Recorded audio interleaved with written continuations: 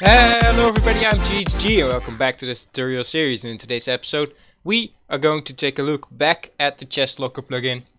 I know last episode I said that it was the finale, but I thought one thing is still missing, and that is a key, a quick key to open your chest. Because if you're managing your inventory and you're switching around chests a lot and they're all locked, you're going to be getting insane. So what I want to create in this episode is a key to quickly unlock your chest. So let's get to it. So to do so, we are first going to check inside the player interact event over here if the player is actually clicking with an item. So e.get item, and it should not be equal to null. And of course e.get item.get type equals material.air neither. So it should not be equal to null or equal to air.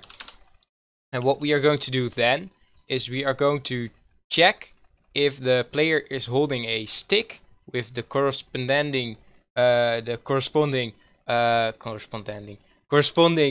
item name that is equal to the code. So what we are going to do is we are going to check if e.get item.has item meta and e.get item.get item meta has display name, so that we actually know that the item has an item meta and has display name, so it won't return any null pointer errors.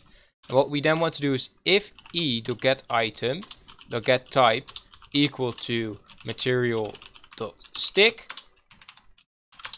and of course now we have checked if it's a stick with item meta and a display name.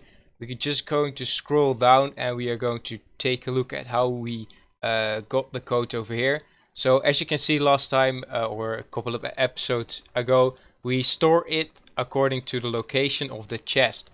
So over here, when we are checking if the stick has the same item name as the code, we first need to know what the config code is. So to get that, we are going to do the location code, log code, and that is equal to e.get click block .get x plus of course the slash plus same click block .get y plus the slash, and then plus e.get clicked block .get z. So, and then we know the log code, so we first need to check if the string, so if the code is equal to the display name.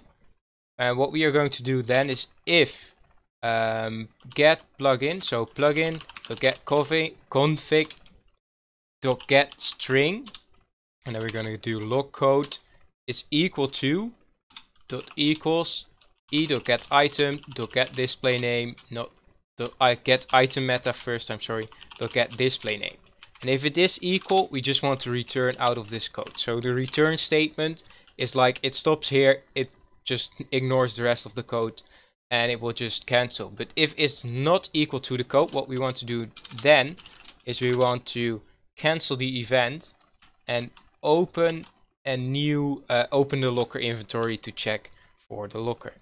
And that's actually it. That's how you create a quick key. Let's take a look at this at server. See you over there. So inside Mike have now started up the server, and let's go take a look at our quick key. As you can see, I've created a stick with the name 4x0, and when I place a chest, I set the code to 4x0.